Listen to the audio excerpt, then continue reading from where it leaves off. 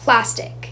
It's everywhere. Plastic pollution is a problem that needs to be solved as soon as it can. You see, the average person uses about 260 pounds of plastic each year. So you may think, oh, if I use plastic, all I have to do is put it in the recycling and it gets recycled. Well, actually, it has to be taken to a recycling plant, baled, and put on the market. And if nobody buys it, it doesn't get recycled.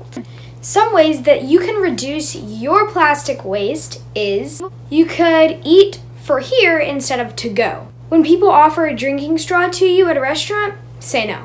Buy in bulk at stores using cloth bags. A bunch of animals are swimming in plastic and they can't do anything about it. For example, turtles. Plastic bags kind of look like jellyfish in the water, floating along.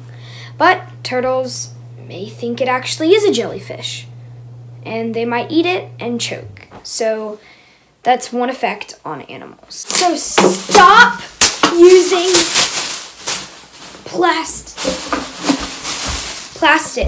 Some plastic can take up to 600 years to biodegrade.